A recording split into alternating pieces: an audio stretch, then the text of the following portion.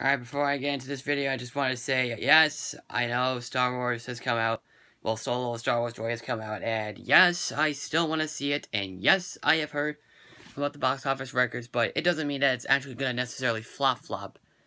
And I do not care what the people are saying about this film, even though it is getting good reviews, but yes, I really seriously want to go see it, so a friend of mine might be taking me to see it, or if he sees the movie again, because he thought it was awesome, so if he does, I will give a review. Also, I do not want to miss this movie in theaters at all. Because, why not? It's a freaking Star Wars movie. I'm a super mega fan of those movies. So anyway, like I said before, I did mention I was going to do a spoiler review for, a spoiler video for Deadpool, so, spoilers! So, in the beginning part of the film, what do you call it? Vanessa gets killed, because, Wade Wilson was trying to stop the bullets and stuff, and then he tried to stop the bullet from reaching to Vanessa, but it was too late. Then, on the song, from Celine Dion pops on called, Ashes, and it, of course, it's a great song, and the trip, and they did the same kind of trick from the first film, where it actually has, like, fourth wall breaking credits, and it's still pretty hilarious.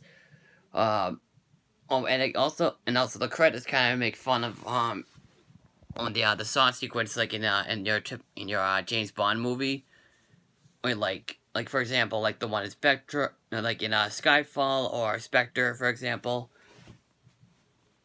And it is actually really cool to see something like that in the movie, because the way they shot it is really brilliant.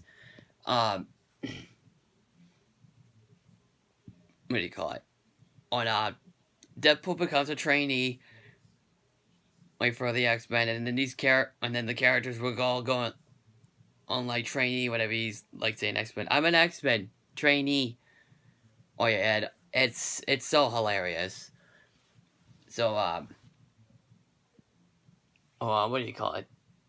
So, Deadpool does try to actually, like, kill himself a couple times because he wants to be with, Vanessa, but she's saying that his heart needs to be in the right place, and he will actually do that, later on in the film. There's a kid, like I said before, named Russell. Oh, I think his name, oh yeah, Russell. Oh, well, I can actually say Fire Fist. And like I said before, I actually really like the character Fire Fist. I thought he was a pretty cool character.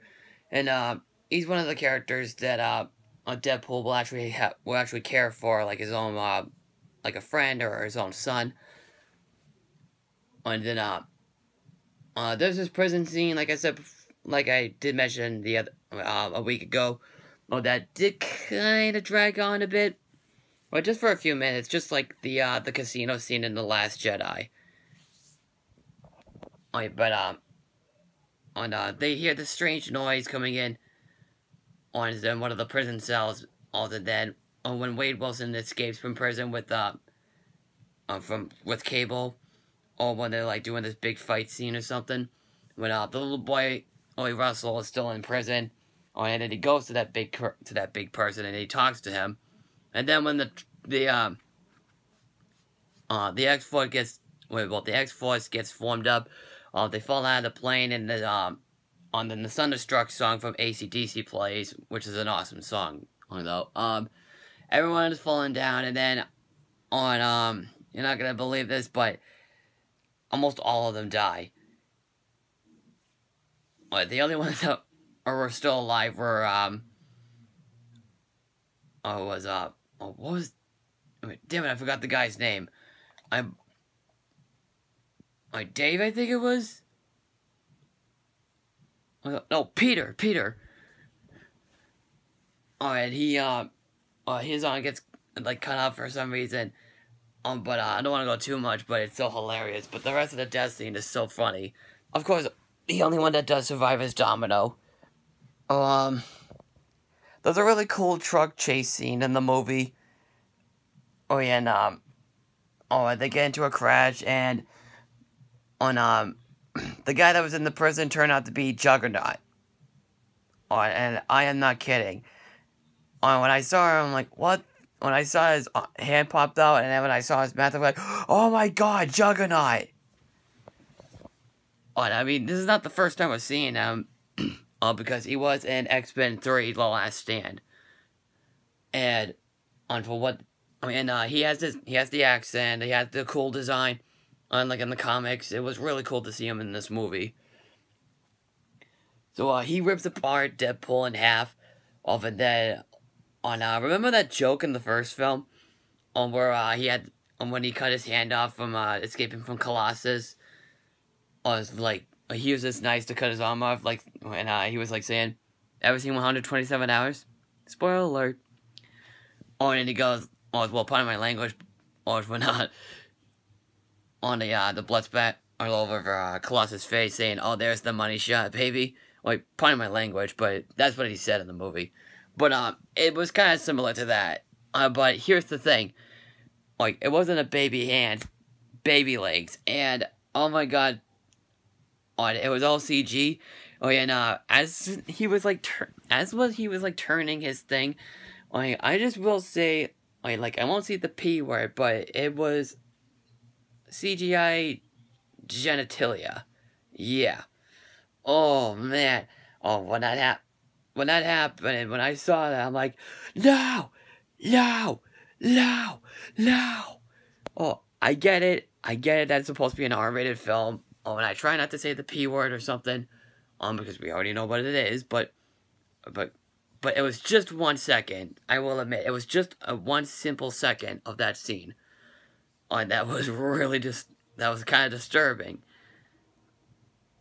Again, it was still funny, but still, oh man. Oh my god. But, they do, find the, but, anyway, Cable joins forces with them, of course. And then they make a deal with each other.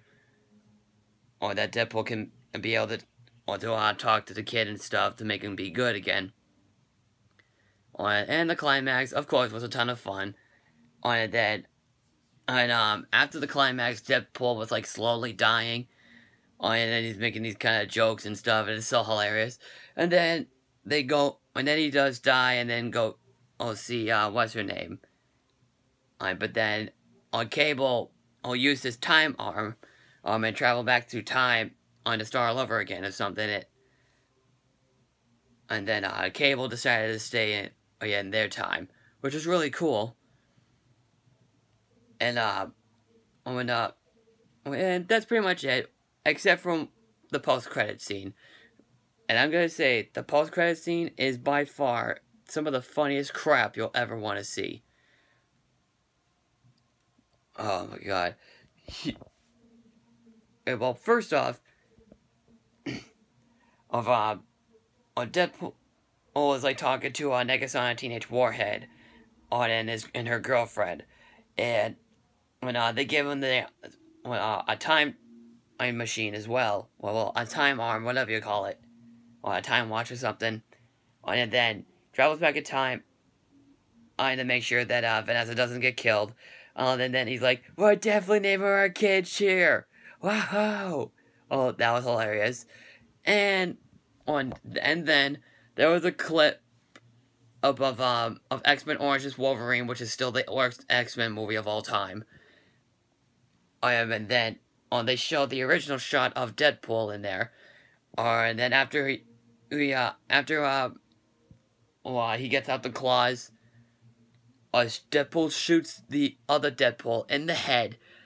And he's like, it's okay, it's just me. Trying to fix time.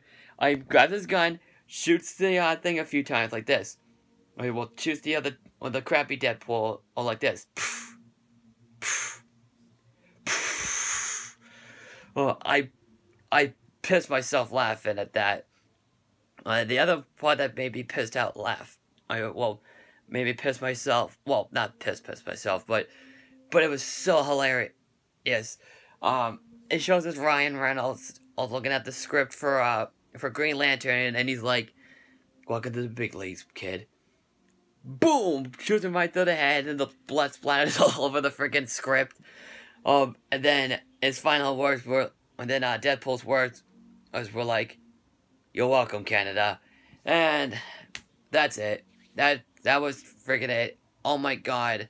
Like I said before, I super love this movie. It's still the funniest movie I've ever seen, along with the first film since the Ted movies. Wait, so of course you have seen it. What did you personally think about the film? Just comment below. Follow me on Twitter and Facebook and Stardust. Don't forget to subscribe to my page. And I am the Bostonian Critic, and I will see you later on. Take care.